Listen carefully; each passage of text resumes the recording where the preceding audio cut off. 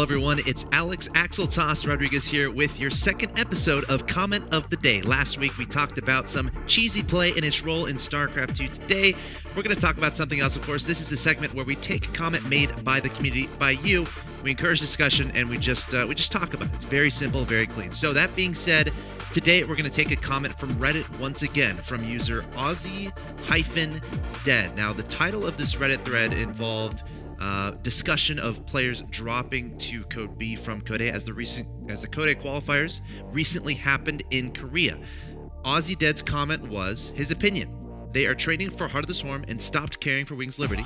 They have major events coming up and choose not to reveal their builds so they can make some guaranteed money elsewhere and not bet on a small chance of a Code A victory.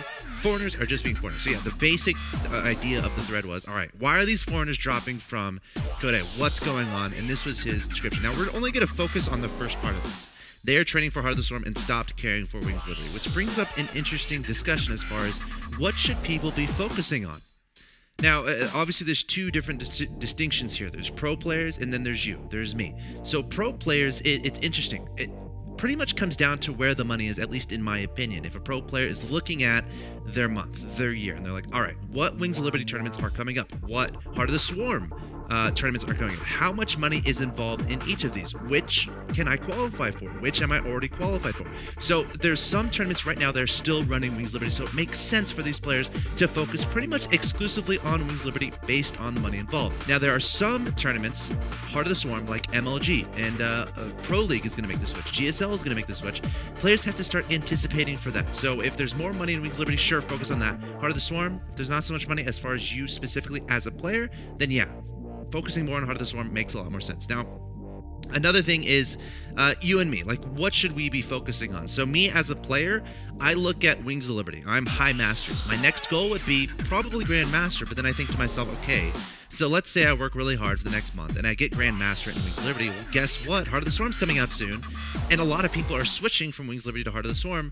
So does it actually mean anything to get Grand Master at Wings of Liberty more? This is how it is in my mind. Again, this is my opinion. So it's like, I don't have a lot of motivation to really try to play a lot in Wings of Liberty right now, because if I get Grand Master, people are just going to say, oh, everyone went to Heart of the Swarm, your Grand Master doesn't even mean anything.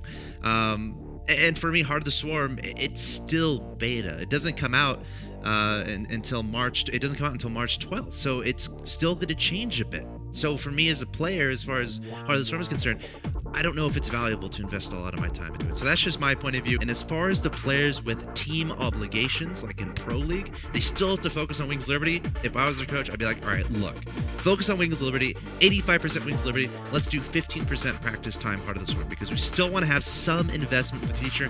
And I would take my B teamers and say, hey, B teamers, you want A team? Focus exclusively on Heart of the Swarm right now. And then those guys are going to be really good when Pro League ends up making the switch. So those are my opinions. Those are my thoughts on the situation between Wings of Liberty versus Heart of the Swarm. That stuff may or may not happen. Let me know your thoughts. What do you think? What should players do? What should coaches tell their players? What are you going to do? What are you going to focus on? Leave your comment in the video below, or in the comments below this video. If you're watching this on stream, head over to youtube.com/official MLGSE2 for more awesome StarCraft 2 content, and be sure to subscribe. Leave a comment, and maybe you'll be on the next comment of the day.